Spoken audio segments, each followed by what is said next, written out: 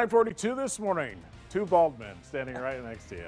Hi there. Spring is coming up, which has a lot of us in the mood to get organized. And if you're looking to do it on a budget, you may already have several items around the house that you can do the trick for you, right, Definitely. Greg? Yes, All right. absolutely. Joining me now to show us a little more on repurposed items to get better organized is Greg Gilpin, founder of Maestro Organizing. Good morning to you. Good morning, Daniel. Again. It's great to be here again. And these are all the things you generally donate, you don't want anymore, you recycle. This is a cork board, and everybody doesn't want cork boards anymore, bulletin boards. They're everywhere, and everybody's wanting to get rid of them. If you have lots of jewelry, and hopefully it's prettier than this, but looks like we went to a party. And that's all we're going to say. You can put this in your closet, right? And you can fill it with all your necklaces and things like that.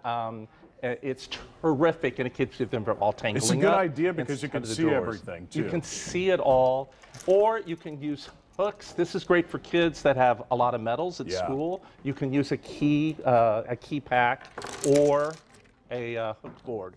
And these are great just to hang all that type of things on. Vases.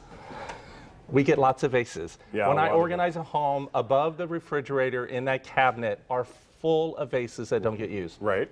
Reuse them. They're great for on the counters, and you can put your kitchen utensils. Yeah. Maybe you've got some blue ones and red vases, whatever. They're really great to repurpose. And easy to grab as well. Easy, yeah. And then you've got room in your drawers for more items. Absolutely. If you've got a little room storage. That makes sense. Jars. When they're empty, will you recycle them? People use a lot of pasta sauce. So rinse them out, use them for dry goods that are in boxes.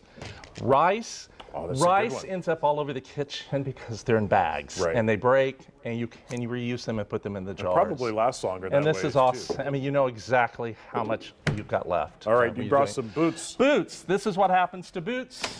Okay. So. A swimming noodle. Yeah, swimming noodles. Cut them to fit to size. You can put them down in there if I can get them there. And now they're nice and sturdy, and it holds your boots up. Isn't that crazy? Who wants to have a shoe like that? I know, exactly. It's easier to store, and it doesn't break. I know, it's goofy, but it works. It works. And if you don't have a swimming noodle, they're 94 cents. And where can you get those? Swimming noodles anywhere. I mean, like a big box store. Yeah, Walmart. All right. And they've already got them out now. Okay. Okay, you've seen this at IKEA. This is for bags. Yeah. All right, I use it for that, but I also use it to put my wrapping paper in, and I can either put it on the wall, like you do it, or you can lay it on a shelf, and it keeps it from all rolling off. That makes sense. I use it both ways. All right. And I love that. These two. Okay, you travel, I travel. This is actually the one I take with me. It's in my suitcase. I put this in the closet. I hope you can see this, sorry.